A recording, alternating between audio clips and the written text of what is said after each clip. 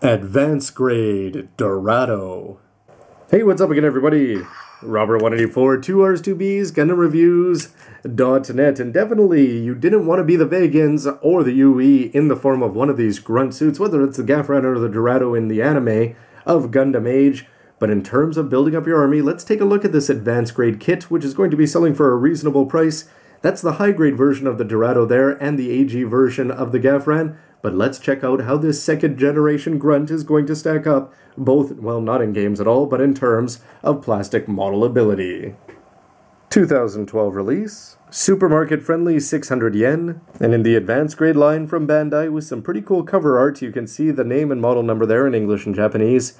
It's number 16 in the 1/144th scale. The Dorado, when it appeared in the second generation, was definitely an improvement, I thought, on the Gafran, where despite the fact that it lost the transformation, certainly just picked up for her in terms of looks and coolness. It's got a much better movable tail, or at least a good movable tail, for the high-grade model and a very nice purple color scheme.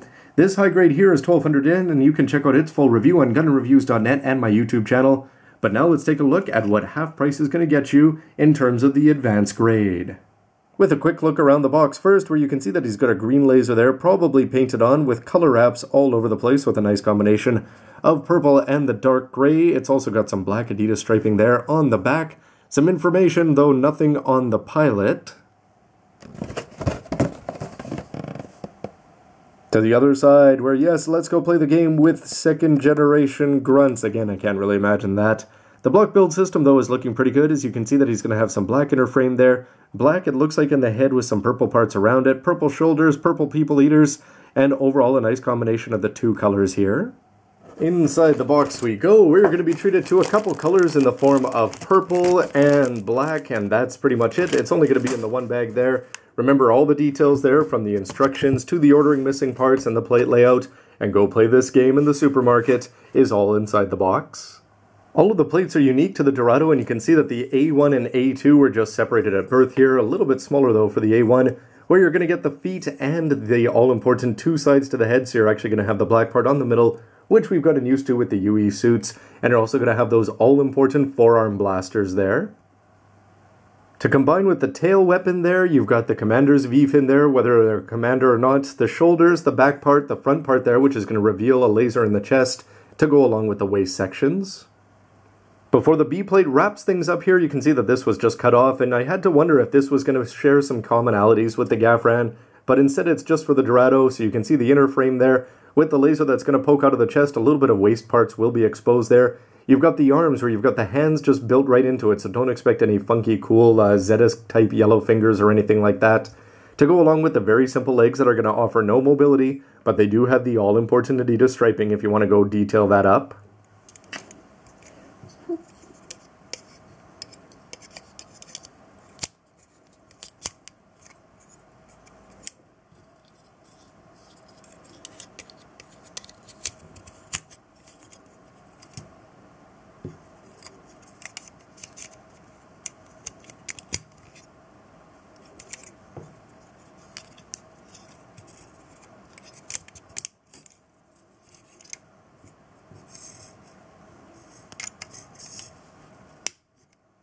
And when he's all put together, he's going to do everything that you'd expect for this kind of price in terms of a grunt villain suit. The fact that he's actually got the two colors there is definitely going to make a big improvement over the Zetas and the Kronos, who at least had that green on the chest. But he's going to be right up there in terms of the Gafran, in terms of model building grunt ability. I like the purple feet there, I like the skirts, I like the molding and the proportions. He's definitely not all that different from the high grade upon first impression, outside of the fact that he's not going to have any mobility or the green beep beep beep eyes. Comparison time now, we're next to the Gafran, which is definitely up there in Zaku seniority in terms of grunts. For the UE, you can just see that they're pretty much going to have all the same colors in all the same places. Definitely more waist armor over here for the Gafran. This is just going to be the one piece there.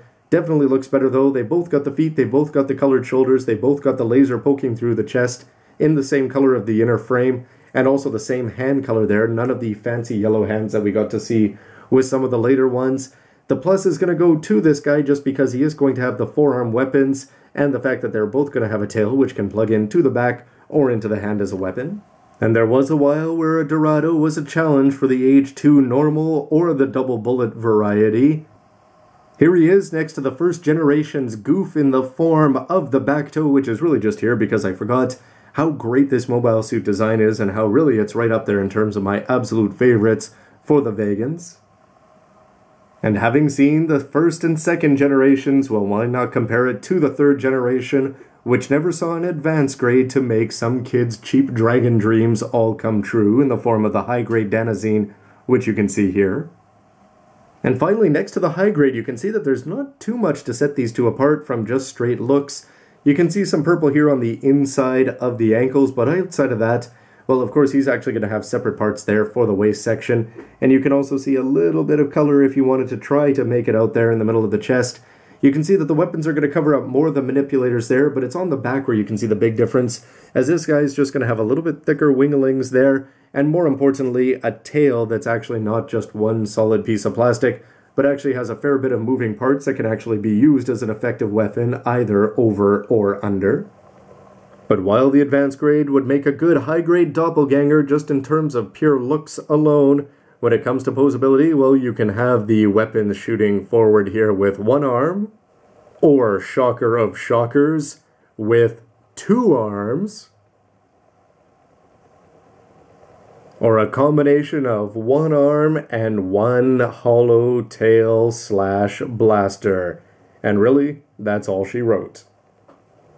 For my final thoughts on the advanced grade, which you can see right now with the high grade behind it, well, you gotta go back to really what these AGs are for. It's 600 yen, it's an impulse buy. I don't know any kids that are gonna say, Mom, I need to buy this grunt suit to go play the game in places like Yodobashi Camera. But nonetheless, if you're just trying to use it to augment your army in terms of actually setting up an age battle, if you're gonna buy it, you're gonna get some nice purple plates there. It's just one big plate cut into half.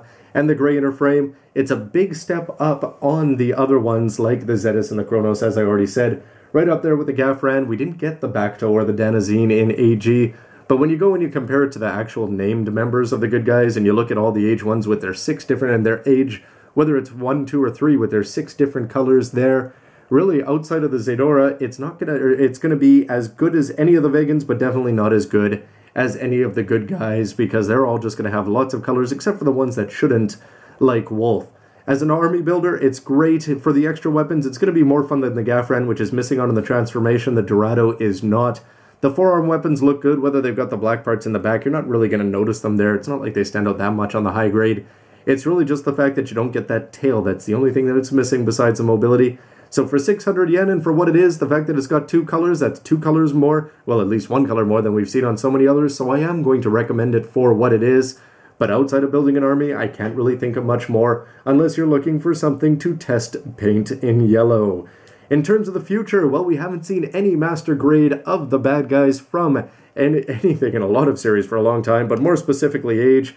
We heard we were getting a master grade Gafran, that quickly got cancelled, so you'd think that the odds of getting any more grunts, you'd think perhaps a Legolas or something like that may be on the way towards the end, or perhaps we're going to have to wait 10 years, as it seems to be the case with 00. But nonetheless, this is probably going to be the only choices, the AG and the HG, so whichever one of these you want to pick up, why don't you let me know what you think of this kit, and the verdict and everything else, and stick around for lots more news, reviews, AG, HG, MG, and everything else. Thanks for watching, everybody. See ya.